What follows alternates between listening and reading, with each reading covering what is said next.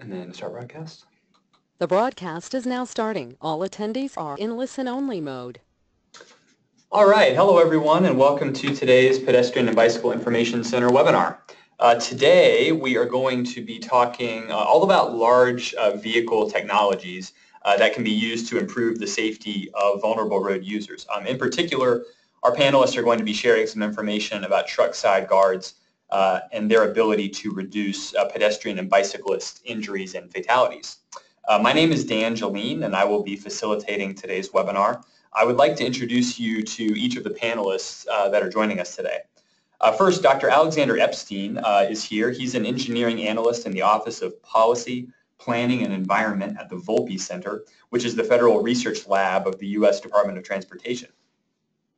In this role, he assesses the potential safety and sustainability effectiveness of advanced vehicle and fuel technologies, partnering with transportation leaders at multiple levels of government to inform the adoption of technologies that can increase traffic safety and reduce emissions. Chris Carter is the co-chair of the Mayor's Office of New Urban Mechanics. With a background in engineering and planning, Chris has helped lead the city's overhaul of parking technology, expanded the city's mobility options, launched a digital storytelling outfit, managed the award-winning Public Space Invitational, and currently oversees the city's autonomous vehicle research efforts. He previously acted as the director of Boston's bicycle program and oversaw the expansion of Hubway, among other roles. We're really thankful and grateful to have these panelists here with us today to share their expertise and their perspectives on this important topic. I would, before we get started with the presentations today, like to go through just a few housekeeping items. Attendees, I'd like to ask if you can hear me, please click the hand icon located in the upper right-hand corner of your screen to raise your hand. That's going to let me know that our audio is working and we're coming through loud and clear to everybody. So I'm just going to take a quick look around the room and see if I can see those hands going up. Great. It looks like you all can hear me. Thanks so much. Glad to have you all here with us today to talk about this important topic. As you're watching the webinar, for whatever reason, if your computer freezes up, I'd encourage you to please just reload the website, log back into the program, and you should be able to rejoin the session. You should note that attendees won't be able to speak during the webinar, though you will have the ability to submit questions to us using the question box located in the upper right-hand corner of your screen. So I'd encourage you to please send in those questions, send in those comments at any time. We do plan to hold about 20 to 30 minutes at the end of the presentation to have a discussion with our panelists and respond to your questions. We have already posted the presentation slides on our website. I'll be sharing a link, sending that out to you all in just a moment. But you can also get there by going to pedbikeinfo.org/webinars. The presentation slides are already available, and we are recording the session. That presentation, the recording of the session, should actually be up, I would say, by tomorrow morning, I would guess. So check back then to take a look at the recording. Later today, you're all going to be receiving an email from the UNC Highway Safety Research Center with that'll contain a link that'll allow you to generate a certificate of attendance for the webinar. So it's important that if you're attending the webinar with multiple attendees at your site, you just want to make sure to forward that email to each of them so that they can also get their certificate of attendance. The email will contain a link to the site where we've posted the materials from today's webinar. The webinar has been submitted to the American Planning Association to be considered for 1.5 CM credits. So if that pertains to you, please go ahead and check their website for more information about how to claim those. You can learn a lot more about our PedBikeInfo PBSE webinars by visiting our website, pedbikeinfo.org. Following us on social media, on Facebook and Twitter, our handle is PedBikeInfo. That's another good way to stay up to date with what we have going on. If you want to talk about our webinar today, you can use hashtag PBSE webinar if you're on social media. And then a more standard form of communication, we operate a mailing list and we send out an email every time we schedule new webinars. So for example, in a couple of months, we haven't scheduled them yet, but we are planning to do a two-part series on safety implications for bicyclists and pedestrians of autonomous vehicle technologies and related policies that cities are working on and states are working on around those. So I'd encourage you to get on our mailing list or stay up to date with us on social media to learn more about when we schedule those webinars. I'm almost through with all my material. I just want to do one thing, and that's launch a quick poll. I want to find out a little bit more about how many people are out there today. So if you can take a quick moment and respond to this, we just want to find out, is it just you out there attending the webinar? Do you have a couple of people at your desk, maybe a larger group, 4 or 5, 6 or 7, maybe more than 8? We're trying to get a better handle on how people are attending our webinars and how many people are actually out there. So if you wouldn't mind just casting your quick vote, we'll go ahead and move right along with the presentation, probably in about 10 more seconds. All right, just a few more seconds to cast your vote on the poll, and then we'll move right along. Okay, great. We're going to go ahead and close it now. Thanks, everybody, for casting your votes and helping us out with that. We are going to go right ahead and get things kicked off with Dr. Alexander Epstein. So if you take a look at your screen, you should see the control come across to accept screen control. Go ahead and accept that and go right ahead whenever you're ready. Okay, thanks, Dan. Great. And here we go. So let me go ahead and make sure people can see the screen.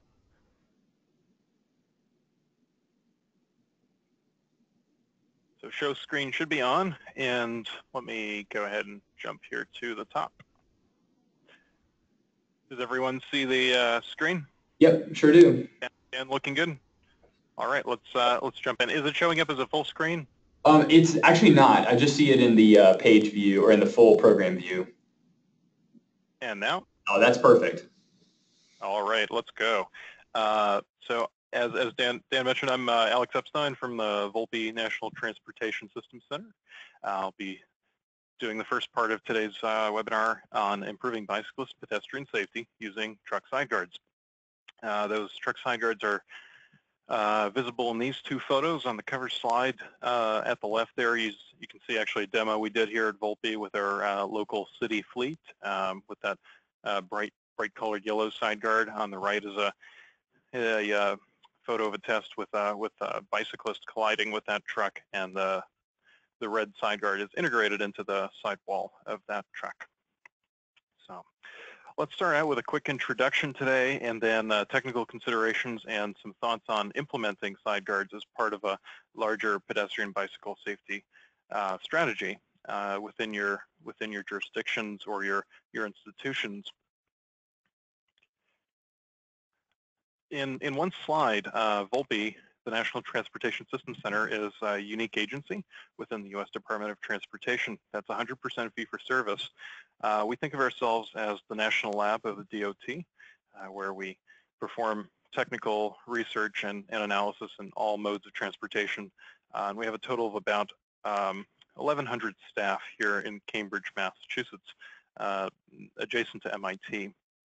And we are able to partner with quite a few different other agencies, including both other parts of the federal DOT, but also with states and cities. And quite a bit of the work that we've done with side guards has been partnerships with with city agencies. So I do want to acknowledge that. For example, the city of Boston, presenting next, New York City, San Francisco, and Cambridge. Jumping into the technical considerations of side guards, well, this is actually not very technical, but alludes to the problem. The problem statement related to side guards is collisions between vulnerable road users and large trucks. And these are headlines that we see too frequently and reflect both the geographic scope and the fact that this is a particularly deadly type of collision between a large vehicle, such as a truck, with very high ground clearance, heavy weight, hard to stop, hard to see, and vulnerable road users, people walking, biking, perhaps on mopeds. The statistics in terms of how trucks are involved in these fatal and serious injury collisions are telling. We know that trucks comprise about 4% of all vehicles in the U.S.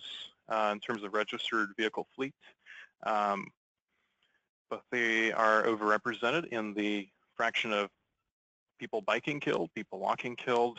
11% of bicyclist fatalities are attributable to collisions with trucks, and 7% of pedestrians. And the disproportionality is actually quite a bit larger in cities where there is more walking and biking activity, or in college towns, college campuses, perhaps. New York City, we know that one statistic is especially high there, 32%, about 1/3 of bicyclists killed are killed by trucks and 1 out of 8 pedestrians. Even though in New York City, the number of, the fraction of trucks is actually slightly lower. It's 3.6% of all vehicles. So why is this? At least two key contributing factors help explain this disproportional relationship where trucks are overrepresented in VRU, vulnerable road use for fatalities. One is it's hard for the driver to see. So trucks are designed with typically very large blind spots compared to smaller vehicles.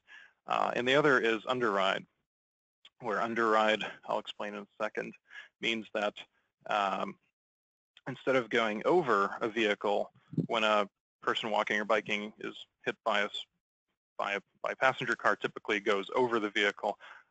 With a truck collision, that person would typically go under, and that has more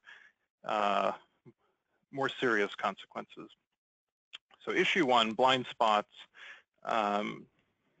Mirrors are part of the equation. That's for indirect vision, and windows or glazing on the cab are another part of the equation for direct vision. But even with relatively good amounts of window and mirror visibility, these 9 bicyclists in that video clip at the left, it's actually a still from a video clip from Transport for London, shows that nine cyclists can disappear within the blind spot of a turning truck.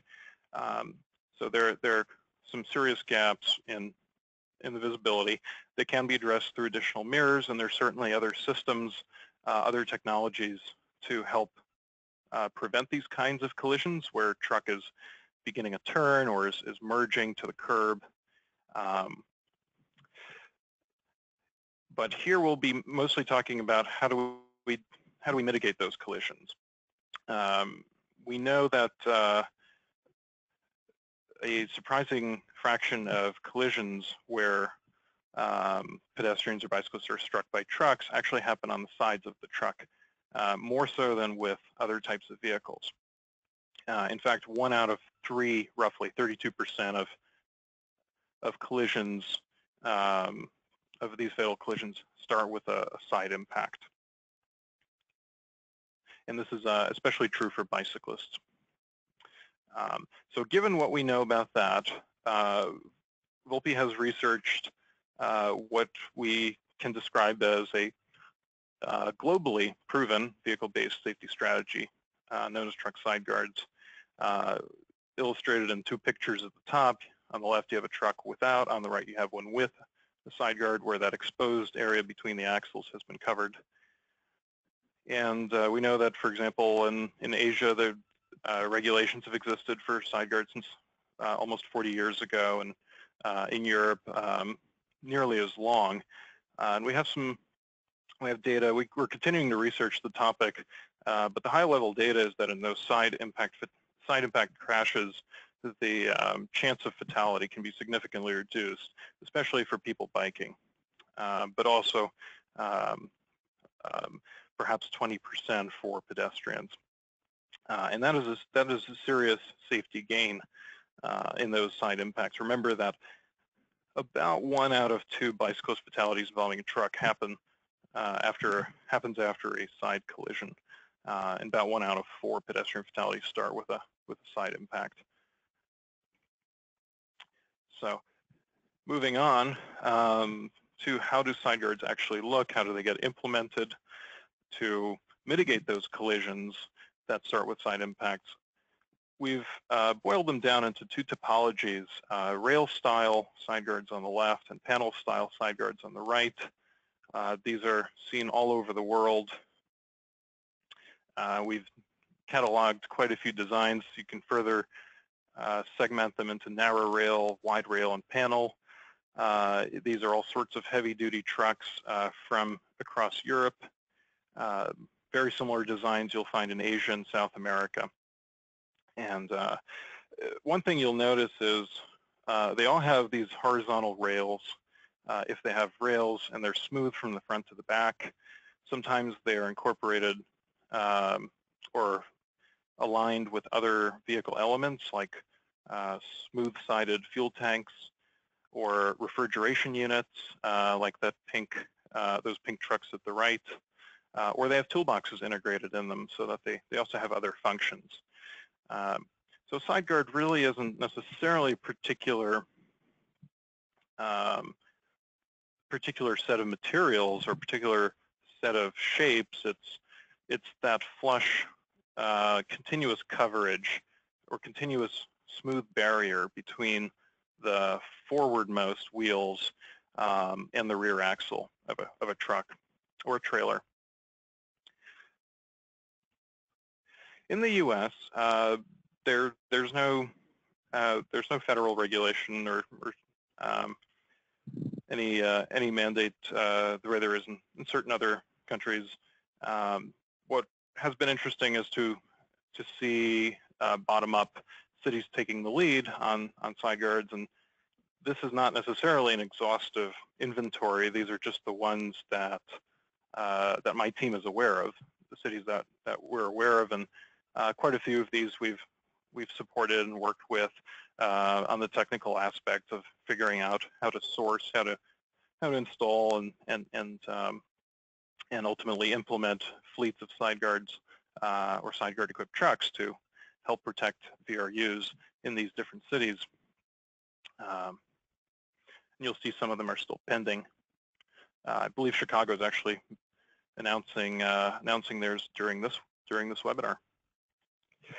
Volpe and cities recognized quickly as we started working with Boston and New York early on in 2014 that having consistent standards or consistent specifications for side guards is important, so that this not being at that time in 2014 a very common vehicle feature in the United States, we needed to come up with these specifications. And what I'm showing here is a snapshot of the voluntary specification that Volpe put together in consultation with a number of cities in early deployments and published, making it available for any institution or jurisdiction to reference and to use. Some of these representative installations from the U.S. are before we came up with and published those voluntary specifications, and some of them are after. But you can see there's a diversity of different designs and different approaches, materials. Also, again, incorporating other vehicle body elements, like in that Seattle truck at the top left, where there's a toolbox as well as a yellow panel that fits the remaining space, and that would be the only purpose-built side guard on that particular vehicle. And you'll notice also a combination of trailers as well as straight trucks that have been fitted with side guards here. So far, most of these have been retrofits, but increasingly we're seeing new procurements, new deliveries of vehicles as they're being turned over, are actually getting side guards from the manufacturer, just like they are in other markets where side guards are common and required. So we've talked a little bit about the benefits and design. I'll skip now to the other side of this, and this is something we are still actively looking into, and certainly these are moving targets. As something becomes more common, availability and cost tend to improve. But really, we are starting to see some numbers that are, in terms of cost, not that different from mass markets where side guards exist everywhere throughout Europe, for example. Here are some, the two earliest cities, Boston and New York City, that we worked with, had roughly in the ballpark of $1,200 to $2,000 per vehicle as the side guard cost. So it gives you an idea. It's about 1% of the cost of a truck typically, and have used different side guard types, different materials and designs. But as we look toward larger suppliers out of Europe or Asia, those costs can dip easily into the hundreds. so below 1,000. And that's good news, making it more available and easier to source, and also easier to justify. Those are still mainly typically rail style. And at this point, I want to mention something that probably some of you on the webinar are asking, which is, don't we already have side guards on all those tractor trailers that I see on the highway driving with them? Aren't those already side guards? And the answer isn't a simple no. Most of them are not, and probably very few of them are rigid enough to serve as side guards, because the side guard does have to physically deflect a human being in a collision and sweep them out of the way instead of allowing them to go under the truck and be run over. So most of those side skirts, as you see at the right, at the bottom, they look a little different. They don't typically cover the entire gap. They're often less structural. They're flimsy. If you push hard on them, they will bend. At the left, you see a rail-style side guard on a trailer. That one's out of Japan, and it's all rail-style, so there's no change in the aerodynamic benefit, which is where those trailer skirts are supposed to perform. They're supposed to reduce wind drag and save fuel and save money. That's why all the trailers on the highway are using them.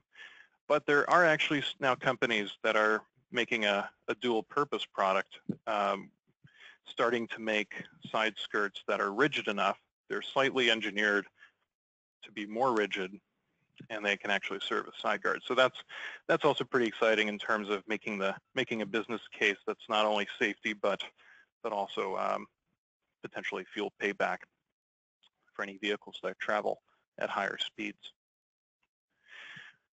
And now we'll say a few words on implementation considerations, what we've been seeing around the country. If you're a city, there are quite a few limitations that you face in implementing any kind of vehicle-based safety strategy to improve your local to reduce fatalities and injuries in your area, just because the jurisdiction is largely reserved by the federal and state levels of government. Certainly there are possibilities for partnering there. But I think once we acknowledge what local agencies cannot do as far as the general truck population, there's quite a bit more. There's a lot more optimism once you think about what you can do. This is a flyer, or actually it was a case study put out last fall by the Vision Zero Network. Vision Zero Network is a nonprofit that coordinates cities that are undertaking commitments to reduce and ultimately eliminate traffic fatalities within their borders. And this case study focused on how can cities increase the safety of large vehicles in urban areas. Came up with these five bullet points at the top right. And you'll see that some of these key points are investing in proven safety equipment, such as side guards, they say, establishing procurement policies that incentivize or require side guards, and leading by example as you do this, engaging industry, engaging nonprofits in your area. And one reason that this is actually a very promising and has been shown to be an effective strategy in other areas, like the City of London in England that has used this quite effectively, is the public sector, the purse string of the public sector controls a significant fraction of truck fleets on the road. If you just look at Class 1 through 5 light-duty, medium-duty trucks, it's about 40% of all fleet trucks in the U.S. that are publicly owned and operated, owned or operated, I should say. So there's there's significant opportunity there to lead by example. One of the tools for doing that, as it describes in that case study, for using procurement, using your own city fleets, agency fleets, is not having a research project each time you wish to implement side guards, but rather being able to point to a uniform document, a uniform set of specifications, and that's why our agency prepared and published this relatively simple document, just 2 pages, defines the dimensional and strength requirements or specifications for this technology, and some guidelines and applicability, and it can and has been and is being incorporated by reference into various initiatives, various policies at different levels, and it's really just a technical resource that can be leveraged for that. And thinking more broadly, just how for an example out of London, side guards are but one part of a safer vehicle design. They've integrated it with high visibility warning signage, for example, on the cement truck, and it's one of the technologies being used. There's also higher vision cabs and additional mirrors and some detection devices. Most of those others are really about preventing collisions rather than mitigating them. So it's a combination of the two that may result in the safest vehicle. They've in London formalized that as a construction logistics and cyclist safety program. It's also called the Freight Operator Recognition Scheme, and the two are closely intertwined. The point being that that's all driven through procurement for the City of London. So it's an example of, again, leading by example, requiring a higher standard of care or higher standard of safety for the contractors and vendors that support a public agency using public dollars to improve the public good. And I know I mentioned Vision Zero earlier, so I just wanted to tie that back at a high level. What do side guards have to do with that?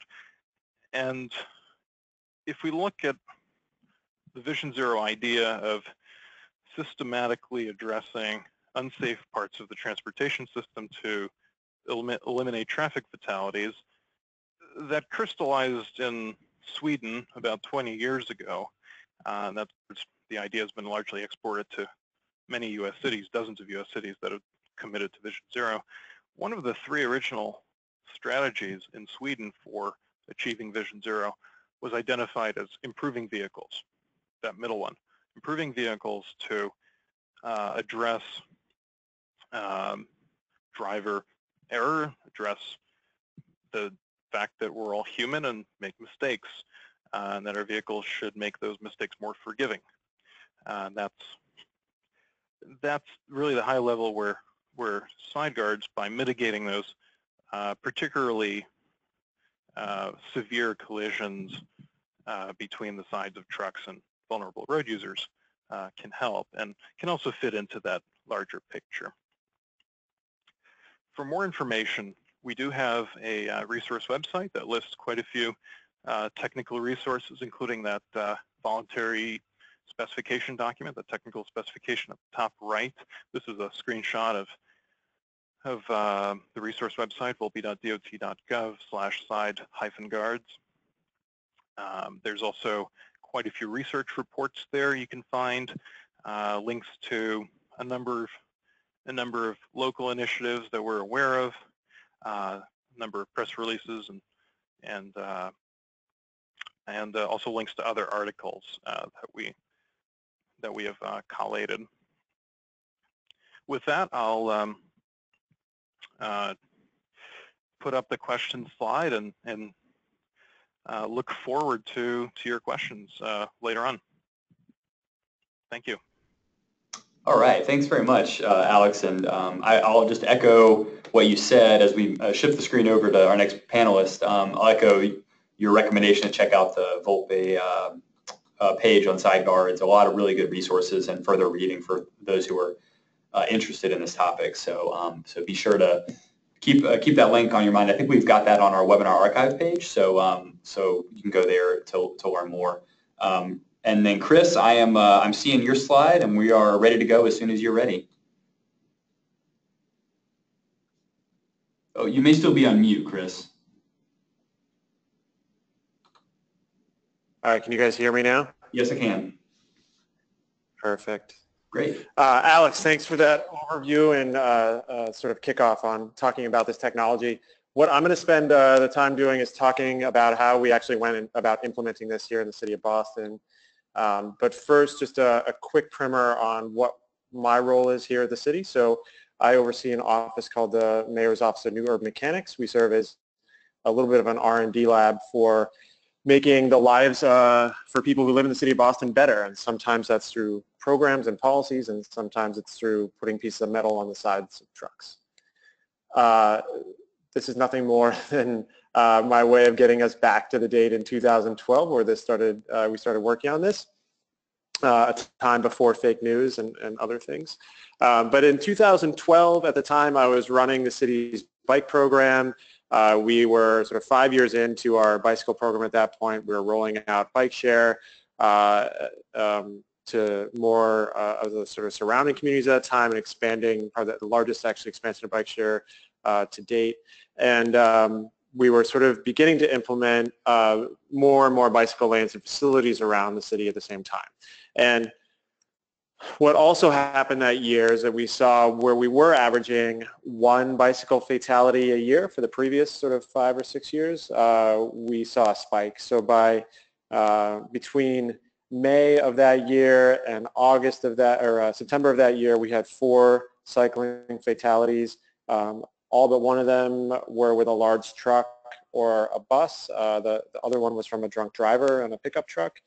And this was calling attention not, directly to the mayor's office, but also a lot of advocates saying what can be done, what is the city prepared to do, how do we sort of stem the tide of these types of crashes that are occurring on our roadways as more and more people are riding around the city.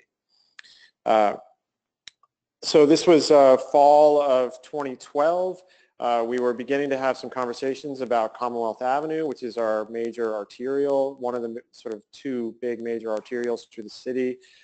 This is a snapshot of what it looked like at that point. You can see there's sort of these 2 travel lanes. This goes right through Boston University's campus. There is a bicycle facility on one side, but speeds are quite high here because the travel lanes were pretty wide. There's a downhill movement there.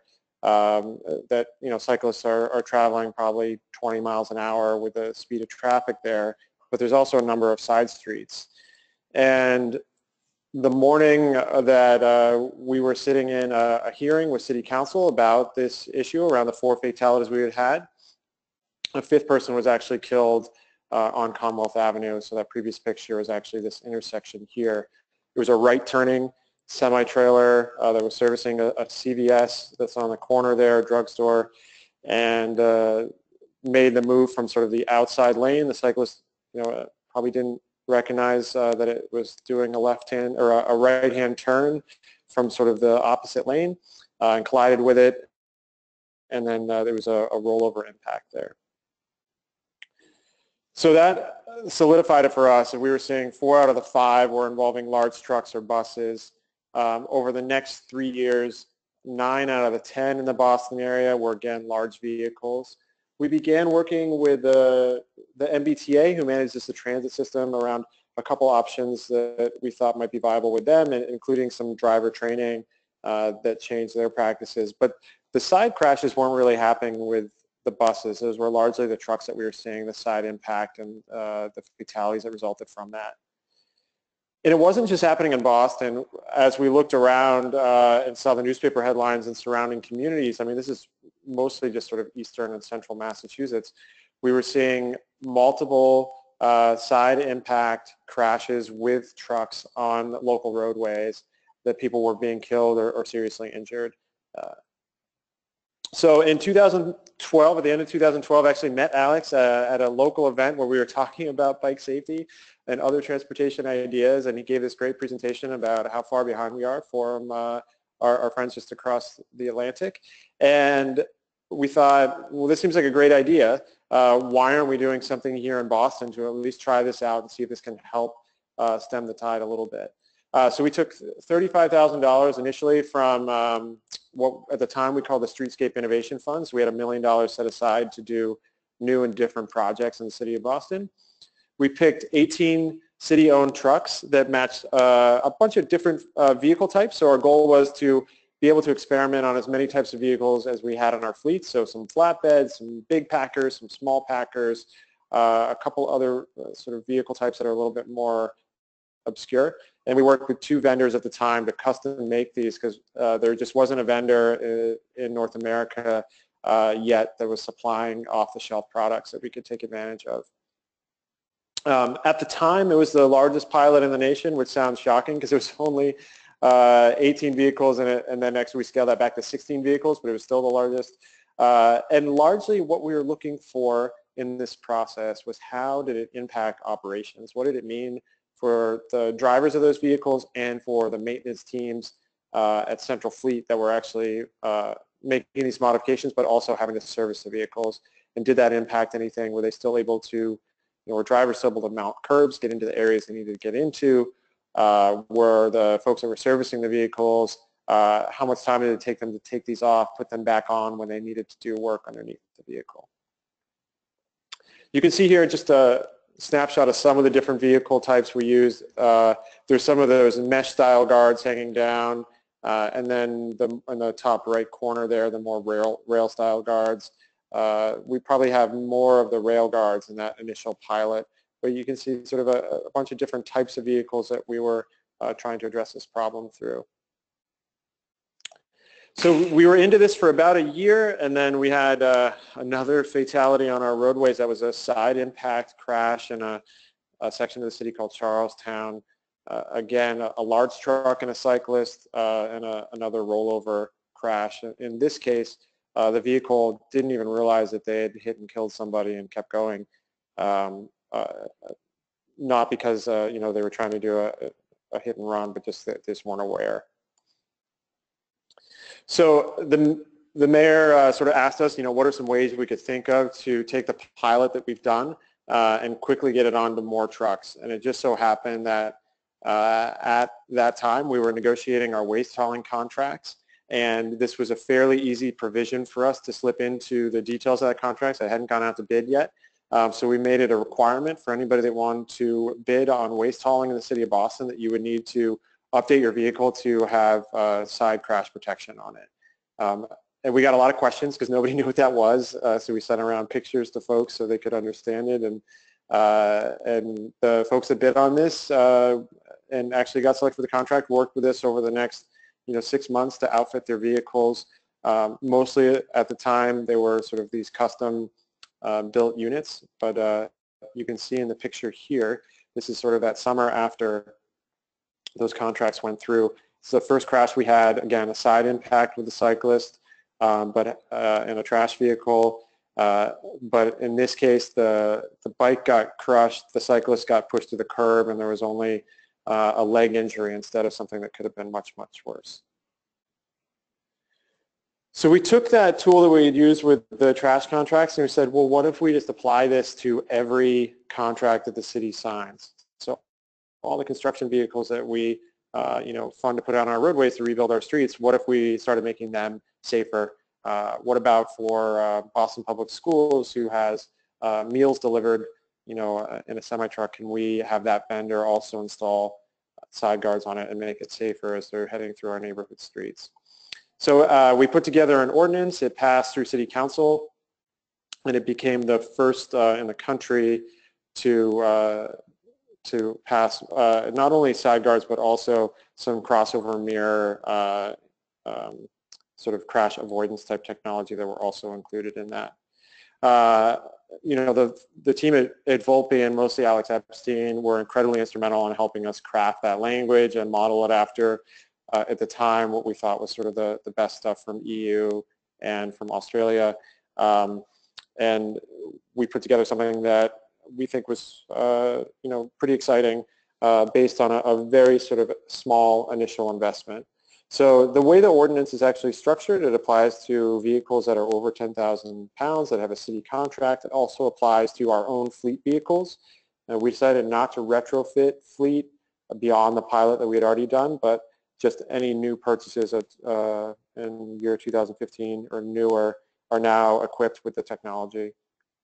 It includes side guards, convex mirrors, crossover mirrors to help identifying people or pedestrians or cyclists in front of the vehicles, as well as decals to sort of let people know where the blind spots are on that vehicle. And Alex shared a very similar slide to this one. Our ordinance is actually slightly different in the ground clearance level right now. So ours is spec'd at 21.5. This is before the Volpe standard was sort of announced a couple years later. And what we're actually going to go back in and do is tweak this in the actual ordinance. We're going through that process now to make it comply with that standard so that our surrounding communities that have adopted this, Cambridge and Somerville, that we're all playing with sort of the same rules and regulations, which will make it easier for vendors. This is exactly what it looks like now on our trucks. So you can see we've moved mostly towards this solid panel, although in some cases we still have rail guards. The product that's here on a small packer truck is built by a company out of Canada called Airflow Deflector.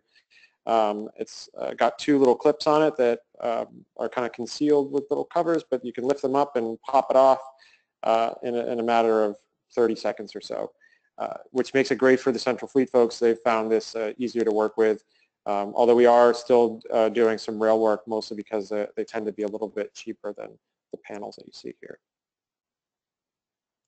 So in about 3 years of our initial investment of just under $35,000, we've certified 106 trucks. Actually, that should say 111 as of today. And only 21 of those are city-owned vehicles. So you can see the actual impact that we're having on private fleets and vendors for the city, right? So we're leveraging our ability to do procurement to actually make our streets a little bit safer. Now, it doesn't mean that it's entirely safe out there. Just this past year, we had, or about a year and a half ago, we had a cyclist that was killed not far from the Commonwealth Avenue crash, very similar, a truck turning from sort of an outside lane and cutting off a cyclist, side impact, again, killed that way. So again, we went back to the drawing board and said, how can we actually expand this? The city filed a bill at the State House to make it mandatory for all trucks in the Commonwealth to have these. And we thought that this was sort of a way to actually address, largely the trucks that are passing through the city of Boston that aren't doing necessarily work for the city of Boston, but a way to make our streets safer and ensure that people get home at night. We started building a coalition over the past year of folks, so we have some government partners along with Volpe, but also our surrounding towns and communities, and we're also able to leverage sort of the learning that New York City has done by implementing this on a much broader scale than we have. And then great company partners who have either self-selected themselves to install things or have been partners with the city as vendors and actually gone out and installed and done some of the headaches of learning how to do this in partnership with us. And also institutional partners, some of the large universities and hospitals around the city have started using their procurement tools as well as a way to make this happen. And you see here, the person pictured here is actually with a Boston University catering truck who installed side guards. His older brother was the one that was killed on Commonwealth Avenue 3 or 4 years ago now. So I'll close with this. Often people ask, what can we do? This seems fairly simple, and I try to say that it actually is really easy. But the single barrier is just starting something. At least that's what we found. And you don't have to do 16 trucks. You can start by just equipping one vehicle in your fleet. So if you have a municipal fleet, just do one truck or work with a vendor that is actually working in the city already and pay to outfit their vehicle. it's a fairly small cost, somewhere, depending on the style of guard you're doing, it's anywhere from $800 to $2,000 a vehicle. And that's a good way to start. The second easiest way that we have found is that those waste hauling contracts, if a city doesn't haul their own trash, that is another point of leverage, right? So you're going to be contracting out that. And we didn't actually see the cost of the contracts go up. It was still a fairly competitive bid, and what drove that cost was more labor, not the actual equipment. And lastly, the ordinance approach. So, we found this to be incredibly useful for us. It is a little bit more time intensive, and it's harder to do unless you do a little bit of one of the first two things. But we've watched it work, not just in Boston, but across the river in Somerville as they move towards this as well, and Cambridge. And what we've done in the area around here is that Boston actually does the inspections and certifications for some of those other municipalities. So we centralize some of those operations and allow those municipalities to take advantage of the system that we've set up here in the city. So with that, I'll pass it back to the folks down in North Carolina. Okay, Chris, thank you so much for that. I think that's a great sort of illustration of a lot of the things that Alex talked about, sort of an actual example from U.S. City. So let's get right to some of the questions. We have some time, plenty of time actually, for Q&A. So if you haven't submitted a question to us already, I'd encourage you to do that. You can do it pretty easily right there in your questions pod in the GoToWebinar platform. But I want to start by asking, go back to Alex. You mentioned sort of the history of where these policies or where these technologies were first used in some other countries, and you showed that map of different parts of the world that had already done some of this. Can you remind the audience what some of those locations were and sort of what the overall timeline was when maybe you first saw these? I feel like I saw that maybe 80s or early 80s as some of the earliest ones, but can you revisit some of that? Sure. Yeah, we've. I don't think I showed a comprehensive map. There is a more comprehensive map in the backup slides. Again, not necessarily exhaustive, and we're still actively looking into this. But the earliest we're aware of is Japan. They had a regulation back in 1979, implemented in 1980. The UK phased sign guards in between 1982 and 1986. The rest of Europe, 1989, and that there's a revised standard in 1995, I want to say, mid-90s. Interestingly, in South America, there's a number of countries, Brazil and Peru, at least. Peru, 2003, Brazil, 2009. Something to note with Brazil, it's a bit of an exception. They have, like many other Latin American countries, but seemingly in particular, a lot of motorized two-wheelers, mopeds, and light motorbikes. So there, the standard for side guards is stronger. It's designed to protect motorcyclists as well as pedestrians and bicyclists. The strength standard is it's based on a 5 kilonewton test instead of a 1 or 2 kilonewton test. Right. That's the amount of force that's applied, and then the amount of bending is measured. So basically, how rigid and stiff the side guard has to be. Yeah, there may be others. I believe there may be in Colombia and Mexico City as well. There's a couple of voluntary standards. There's one in Australia.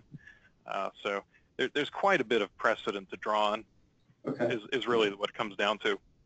Okay, great. And so you kind of you predicted one of my next questions actually with the conversation about mopeds and motorcyclists. I'm curious, in Vision Zero programs, obviously our cities and our states are concerned with protecting all road users, especially the vulnerable road users. Motorcyclists tend to fall into that category. So I guess I'm curious if the conversations and the things that you're doing with side guards, are there applications in the U.S. for also looking at the crashes involving large trucks and motorcyclists, or is the work primarily being done to sort of stem severity of the bicyclist involved crashes at this point? Yeah, that's a great question. I think there may actually be two camps, and motorcyclists don't necessarily fall into either. There's the research effort we've been doing the last several years in partnership with quite a few cities, and that we presented on here, including Boston, which is people biking, people walking, not necessarily a motorcycle, although it all depends on the speed. A motorcycle collision at low impact could be equivalent to a bicycle pedestrian impact at much higher speed. So it's just the level of effectiveness. It's not necessarily that it doesn't work if it's a pedestrian bike side guard and then a person on a moped or motorbike crashes into it or is hit by that truck. Then there's another discussion that exists that is very distinct, I think, which is about stopping automobiles from going under trucks, large motor vehicles, four-wheeled vehicles, where now we're talking about a force that is 100 times or greater. So it's a very different type of technology at that point, and I'm not aware of standards or regulations for those out there, whereas, as we just discussed, there are many examples going back almost 40 years of national side guard for vulnerable road user policies and implementation. Yeah, absolutely. I wanted to turn it kind of on this line of thinking with respect to other road users. We'll certainly get back to the conversation about bicyclists, but Chris, clearly sort of the impetus for getting this really going, get this conversation started in Boston, where the crashes involving large trucks and cyclists. I apologize if I missed it, but did you also have any documentation of crashes involving large trucks and pedestrians? And do you see the side guard as being a tool that is also addressing that road user, or is the focus primarily been on preventing that crash involving cyclists in Boston? Yeah, I'll say that, well, one thing was clear when we started this is that our data on crashes was not being surfaced well and not being aggregated well between departments. So the police reports and the EMS reports often didn't reference each other. There's no way to link it up. So we had a lot of work to do in understanding the data that was out there other than what was being reported in the news. And that took us, the better part of 6 months to get that straightened out, but then an additional sort of 2 or 3 years to actually make it work really well. Largely, although we frame this as being for both pedestrians and cyclists, I will say, most of it is actually a cyclist versus truck type of crash in the city of Boston. That's not saying that we aren't seeing pedestrians and trucks, but those tend to be front impacts and not side impact collisions, at least in the ones that we're aware of. So the side guard is mostly focused on preventing those fatalities among cyclists. And there are other strategies that we're using for pedestrians, like the crossover mirrors are certainly more important. Sure. And we're seeing, we saw a spike in pedestrian fatalities last year, and most of that is due to visibility at nighttime, and it's been with normal passenger vehicles. But I don't think it hurts anybody to have them on there for sure. Yeah, and I guess on the side of, you mentioned the data, crash data quality, and understanding the problem in the first place. Have you seen anything come out of this whole effort to maybe improve the data that you're getting out of some of the crashes that are occurring? I wonder if you've even got maybe crash types now that identify these crashes in particular and can tag those or flag them in some way to track how you're doing. Yeah, we do, and that's been part of the work on Vision. So Boston launched a Vision Zero program in 2015, and a lot of that was around better coordination between the Health Commission, emergency management, and transportation and police, and they are able to tag the type of crash that is there, and if the vehicle has if it's a truck, if it has a side guard. We haven't seen many of these actually. In fact, the picture that I showed is really the only documentation we have of a vehicle that we've equipped actually impacting somebody. So in some ways, we've been fortunate that that hasn't happened, and actually our cyclist fatalities has dropped pretty significantly over the past few years, although I imagine, it only takes a couple bad things to happen for that to go up. Yeah, absolutely.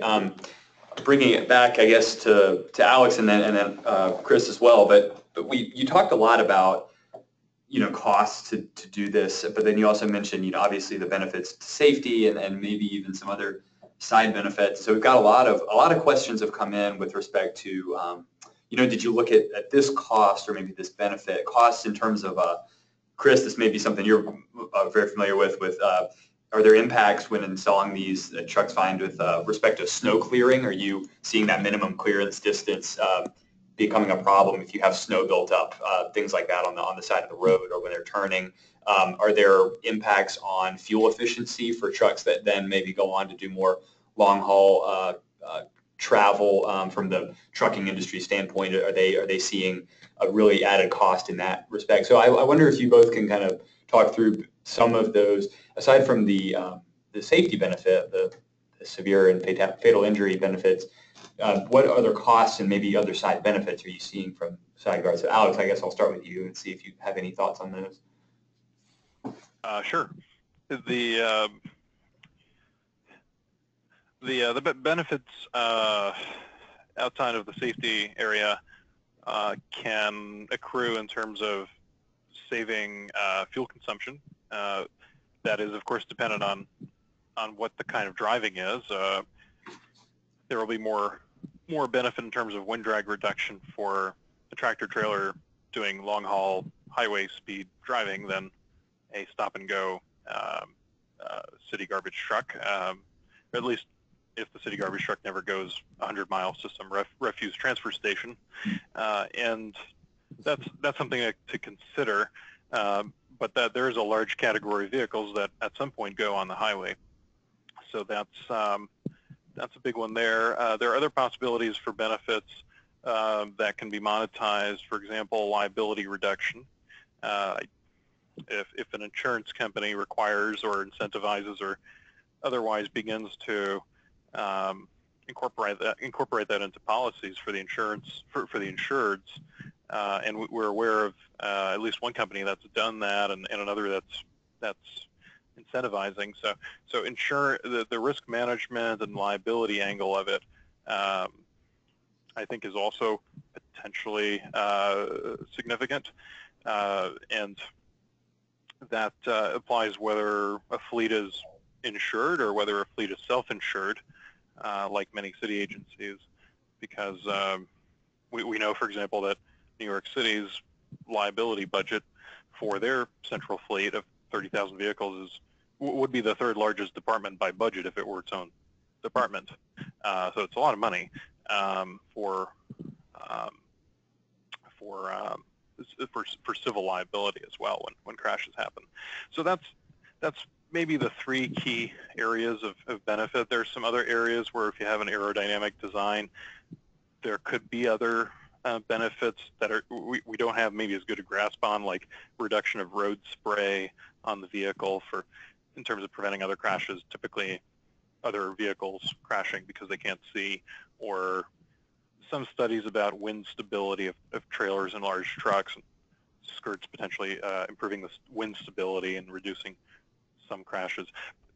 I think those maybe are a different tier to think about, but it really, once you start thinking of it as a package of benefits and not just strictly safety in the densest downtown areas, there are other ways to make the case as well.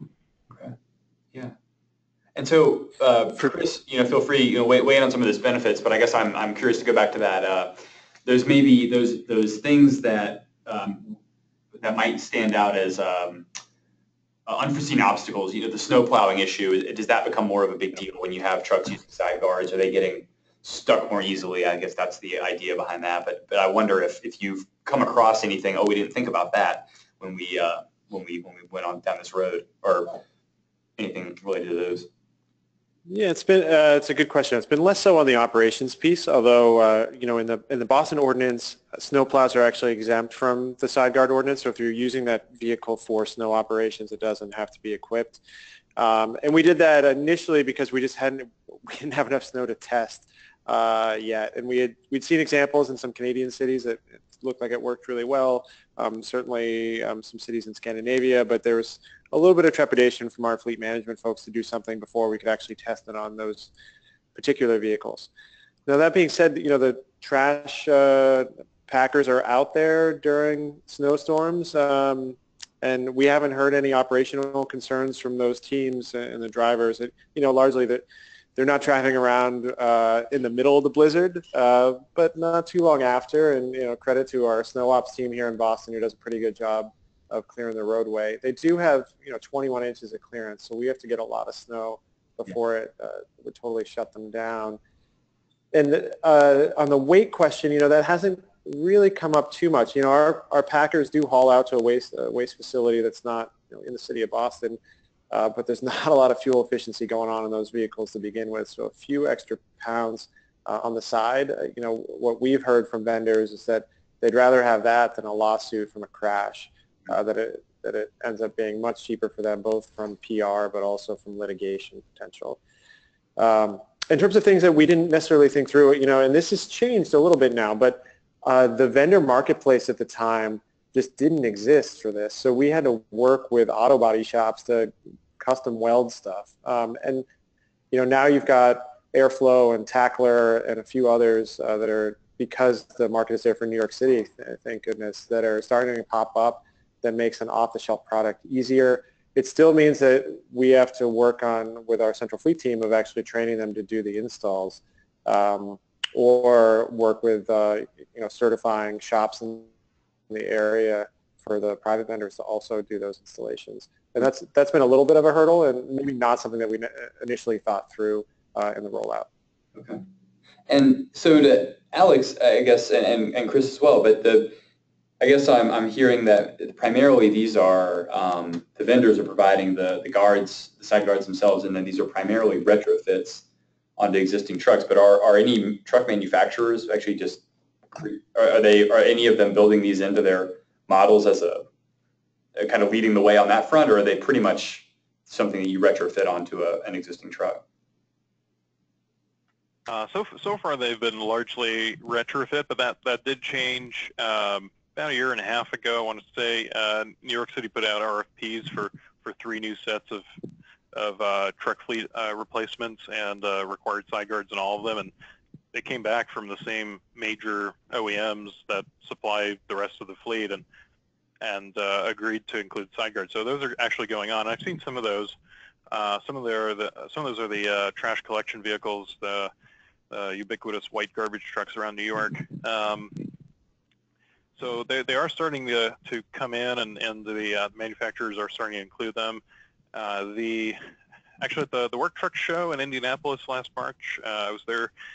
Morgan, one of the largest manufacturers of box trucks, about 40% of the box truck market, I believe, was showcasing a side guard offering with Tackler, where you could order one of their trucks with it, or get it retrofitted later at one of their distributor networks. So if a major manufacturer like that is doing it, others may well follow. There's starting to be some manufacturer availability like that, like you said. Great. And so, and Chris, I having gone through the process of getting this policy off the ground and then implemented, quite a few questions, as you might guess, from folks who are wondering initially, how did that conversation go with the companies that were responsible for maybe making these beyond your own fleets? I mean, what were the arguments against this that you heard, and maybe how did you respond to that? I expect cost was a big reason why maybe somebody wouldn't just want to voluntarily start doing this, but were there other arguments against it, or things that you had to overcome in getting this off the ground? Cost was certainly on the top of the list. Maybe shortly after that was they wanted some clarity as to what the standard was. We had kind of written it into an ordinance, but they wanted it distilled in a very easy way that they could take somewhere and make sure that they were in compliance. They were like, look, if this is going to happen, we just want to do it, but we want to get it right. And the city was a little bit slow in sort of helping them along with that process. So, there's a piece around sort of marketing and messaging and working, again, with those auto body shops in advance to make sure that there's people out there that can do this work that seem to be pretty important to them. I'll say the other piece that came up was being able to access various pieces of equipment. So for some trucks, there were hydraulics or other levers or brake lines that they didn't want to cover up, and they felt pretty strongly about that. So, the retrofits, it's a little bit tricky. Each vehicle is a little bit different, and they wanted to make sure that they were in compliance, but also still have access to all those things. So it required quite a bit from our inspectional services team to sort of travel out to their facilities and look at trucks and say, yeah, if you did this, you could get it. We would pass it, but not if you do that kind of thing. So there's a little bit of back and forth there. But by and large, they were excited that we were doing something. They just wanted to make sure that they were doing it right and yeah, okay, to get it over with as quickly as possible was sort of the general. Say at the state level, when we presented this, there's been a little bit of more pushback from some of the larger sort of trucking entities in the state. Mm-hmm. So it's out there. Certainly, there are folks that are concerned about cost or potential liability if it gets installed improperly or something like that. Sure, absolutely. And that kind of gets at one of my next questions, I guess, is back to Alex. You showed the list of all the cities that are kind of working on this now and either have policies or working on them, but I'm curious how things are moving, if things are moving in the same direction at the state level, and if there are any particular states that may be leading the charge on this to kind of regulate this at a statewide level. Yeah, I'm sure Chris can speak to that. Actually, I'm aware of in the District of Columbia there was an act passed or local law passed last summer fall, and that will require all trucks registered in the district starting in 2019 to install side guards. There's also a requirement there for crossover mirrors, I believe, starting next year. It's kind of a phased-in approach. And the district is technically both a city and a state, so that would be an example. And Chris, maybe you can speak more to other examples. Yeah, so the city of Boston has worked with our local delegation to submit a bill in, I guess it was 2016. We're in the process of actually submitting a second bill that'll actually have a hearing tomorrow. Again, for applying it at the state level, but giving more of the, I think where we sort of went wrong the first time was sort of mandating something as opposed to giving a little bit more oversight to the State Department of Transportation to come up with some of the rules and regs and how they would think about implementing it. So we're hoping that goes forward. We certainly had conversations with lots of other cities, and through NACTO and through the Vision Zero network, it's been something that cities have really been excited about and leading the charge on, as so much of the bike and pedestrian safety work has been. We did hear, in our first round of the state bill, some concerns about interstate commerce clause, but that was largely sort of put to rest fairly quickly from some constitutional law professors over at Harvard that were very helpful. Excellent. And then so even scaling it up to a higher level, I wonder if either of you are familiar with whether or not this conversation is happening nationally with respect to maybe NHTSA and vehicle standards, safety standards, that whatever regulations might be in play there. Has this conversation taken place? Is there any talk of doing something at a federal level? Alex, do you want to take that, or do you want me to talk about our experience there? Yeah, go ahead, Chris. I'll save Alex the awkwardness as he works for a federal agency. So our perspective has been that NHTSA is interested in this, and we've had some conversations about it, but the timeline it's going to take them to actually do anything seems like it's going to be pretty far off, and that they're putting their limited resources that they have for research into connected and automated vehicles because they see the biggest potential safety gains there. You know, if you look at how rear underride has gone, it's taken them decades to make a rule on that.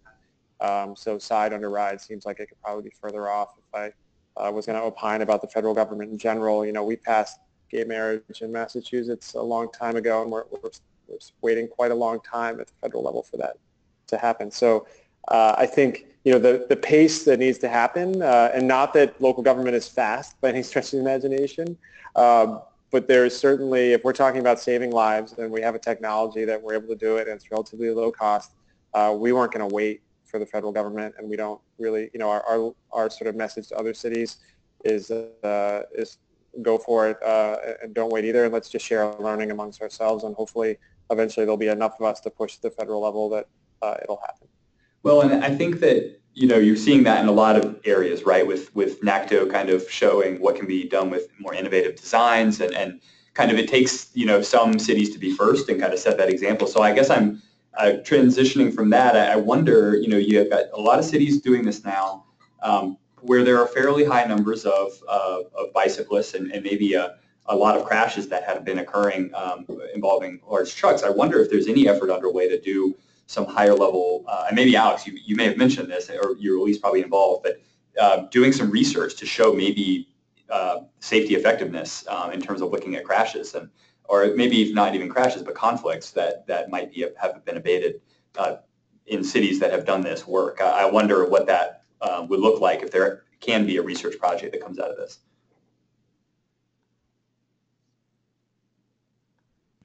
Sorry, I think that broke up a little bit. Can you repeat the last part of the question? Yeah, I guess I'm wondering about the feasibility. You know, I guess I'll frame it this way. We often are trying to look for opportunities to quantify the safety effectiveness of countermeasures, safety designs that are intended to improve pedestrian and bicyclist safety. It can be often difficult to get the numbers of sites and the number of crashes you need to develop a good crash modification factor. But I'm wondering if there's opportunity with so many cities doing this now to do some research like that to maybe demonstrate a crash effect of doing these technologies, or is it maybe too difficult with just using? It's not a fixed countermeasure. These countermeasures move around the city. So I wonder how you would do a study like that. But could you speak about maybe possibility of that kind of research? Yeah, thanks for raising that possibility. At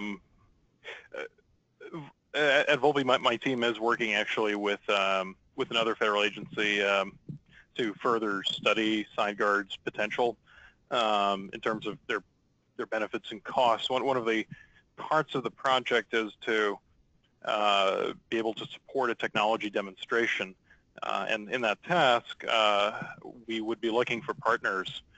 We would be looking for partners to implement side guards and probably maintain some data collection or share some existing crash data collection once before and after a larger scale implementation, or it might be an implementation that's already underway, and then we could provide some analysis for that. It's fairly open-ended right now. That's happening in the next 12 to 18 months, so definitely looking to identify partners on the sooner side. If there are cities or other jurisdictions that are thinking about or are in the process of implementing and either looking for assistance with data collection or looking for some analysis, we may be able to partner there, and I would definitely appreciate hearing from them. Yeah, absolutely. That's a great plug for anybody on the webinar who might be in that position. You know, Alex's email is right there on the screen, so follow up if you might be able to work on something like that. I think that just speaks to the ability of, you know, kind of the research community to maybe help in this way and then get more, highlight the examples of what cities are doing and demonstrate effectiveness so that calculation of cost benefit, that argument for doing this can be maybe bolstered by actually being able to demonstrate what you might get out of it by doing this. So and that's really valuable. There were several questions. You know, obviously what we're talking about here are technologies that can, when these crashes do occur, they can reduce the severity of the crash outcome. But I wonder beyond this area, and maybe I'll ask Chris, you know, are there steps you're taking within the city, maybe through truck driver training or requirements in that area, kind of educating and raising awareness to kind of help prevent the crash in the first place on the driver's side? Is that an area where you started to look with your Vision Zero program? Yeah, we've done a little bit of work on driver training with our trash contractors. There was some interest there. So the team that handles bicycle and pedestrian planning for the city has worked with those drivers over the years. We certainly worked with our, the transportation department that manages all the trains and buses in the Boston area, the MBTA, on driver training there, along with some of our community partners, whether that's Mass Bike or Livable Streets Alliance or Boston Cyclist Union, to make that, so in some cases, training videos.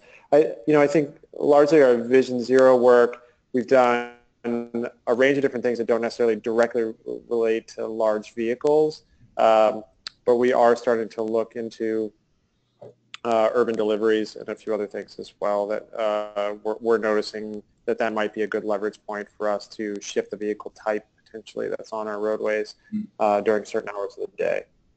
Okay.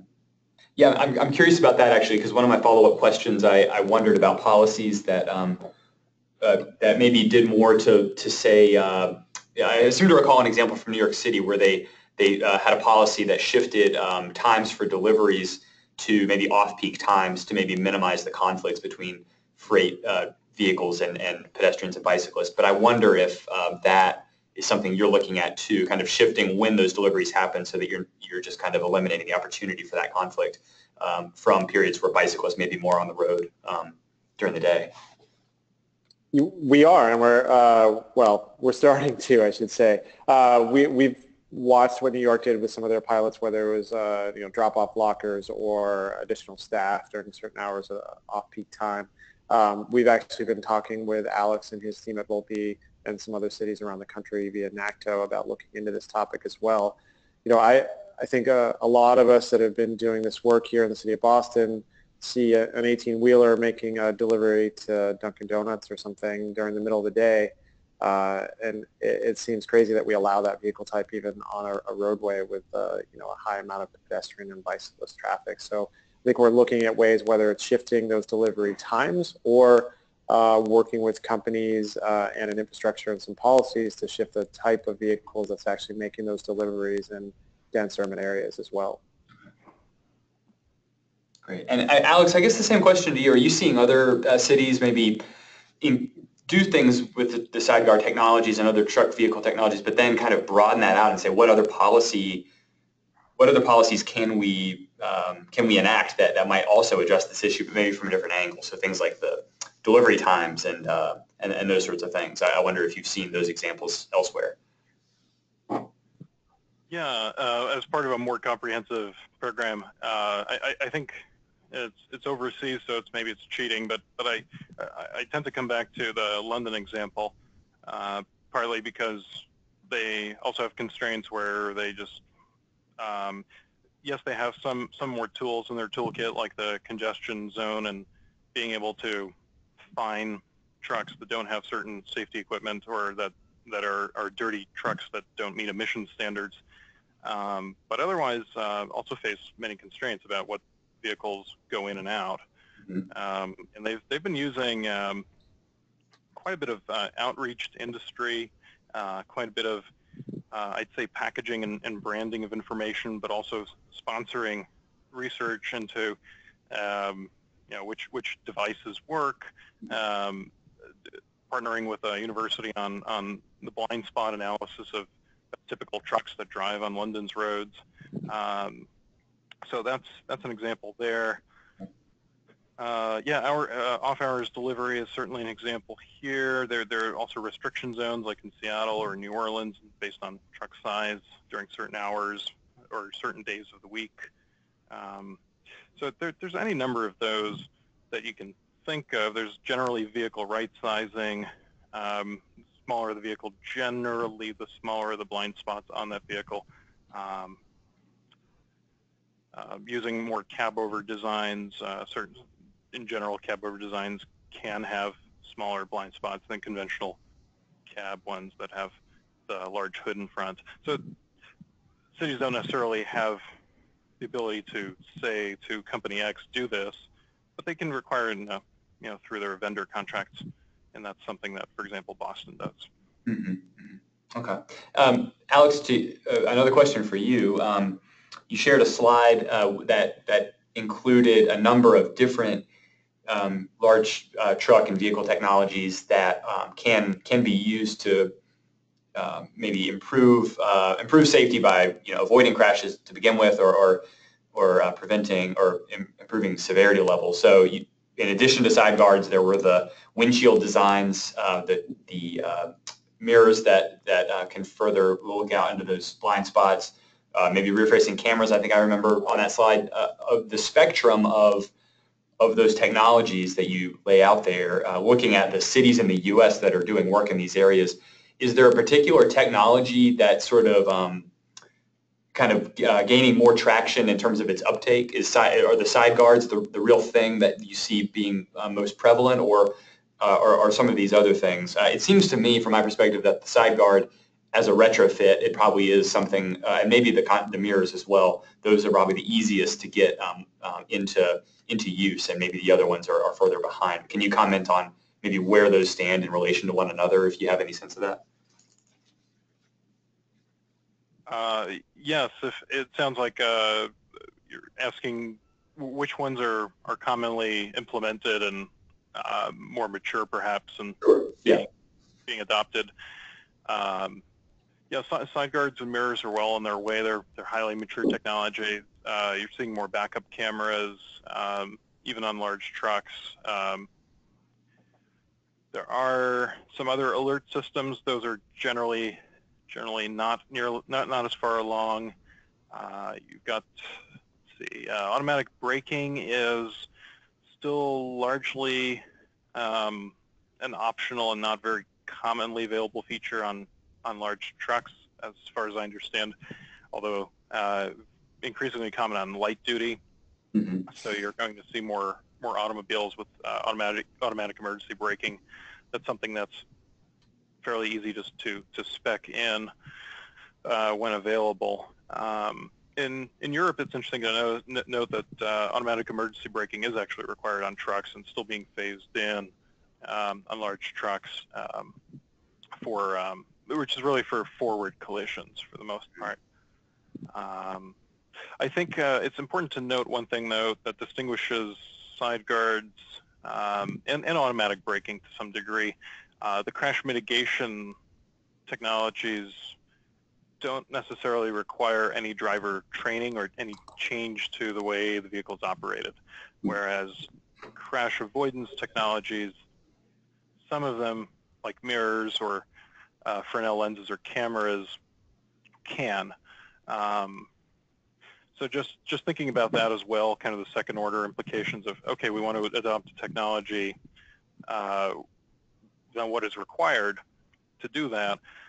One of the biggest barriers can be driver retraining, or potentially labor issues if there's more effort required to operate something after you install it, or driver distraction and fatigue if there's too many inputs.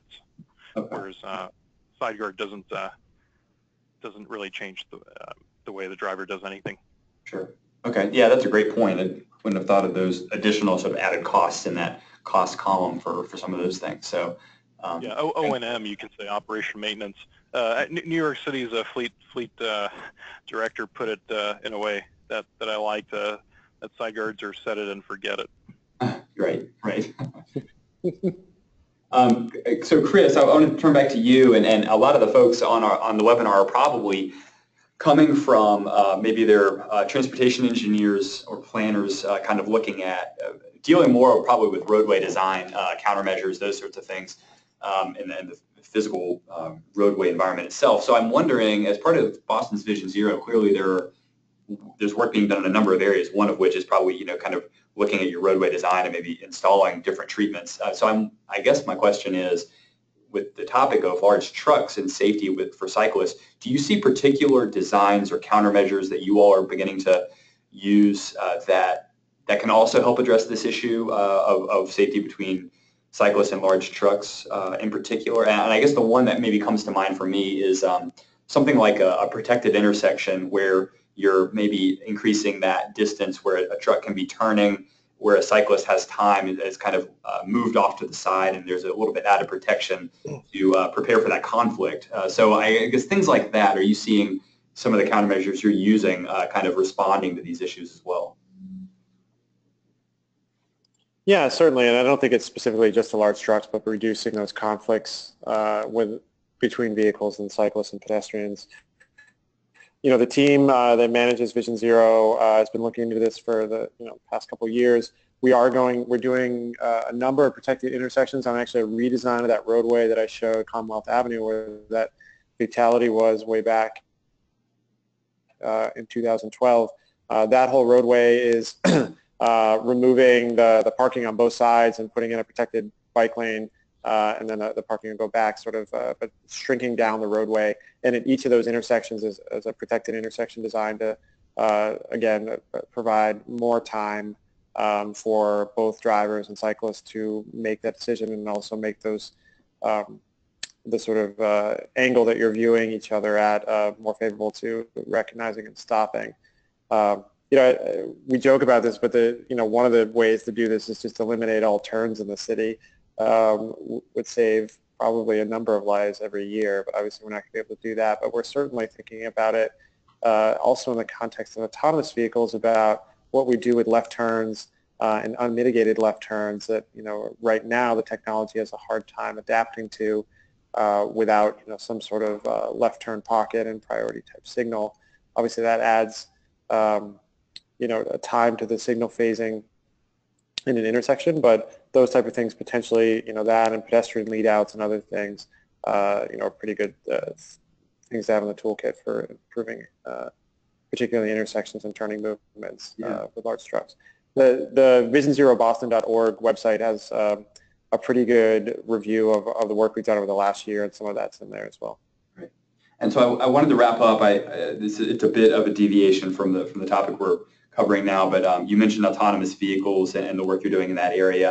I just wonder if there's anything that you can take from your experience in moving this policy along for the sideguard technology that you're maybe applying now and looking at autonomous vehicle research, and maybe a policy that will help the city understand how those vehicles will begin to impact safety. Any parallels there? Any connections that you're beginning to see? I think the approach is similar. We're not too sure about the policies yet, but it's very much, the approach we're taking here with AVs in Boston is to partner and experiment, and that's no different from how we rolled out sideguards, right? We looked for an opportunity to partner with somebody, and then we said that the best way to do this is to learn by doing, and then we'll make some sort of, whether it's regulation or law or ordinance or, guidance at that point once we know more. So I think that's where we are right now. We're sort of in the learning phase, along with a lot of other cities and states around the country, and that's been a pretty good approach so far. I think we've learned a lot from our partnerships on AVs. Small things like that they struggle with seagulls in the roadway, to larger questions about ethics of artificial intelligence. Yeah, a huge issue that we'll have to tackle that in another webinar, I guess. And we're out of time now, but I want to thank you both. That was a great discussion period, and we had plenty of time for questions, and your presentations were excellent as well. So just a big thank you to both of you for participating in this webinar. I would like to just remind the audience of a couple of things. One, you are going to be receiving that email later today with a link to the webinar archive materials, the certificate of attendance, and a few other pieces of information. I want to let you know that as you exit the webinar today, a brief survey will appear, and we would really appreciate you taking time to provide your feedback and your comments to us to let us know what you thought about today's presentation. And I just wanted to say again, thank you to Dr. Alexander Epstein and Chris Carter for delivering today's presentations, and thanks to all of you for attending today's PBIC webinar, and I hope you all have a great day.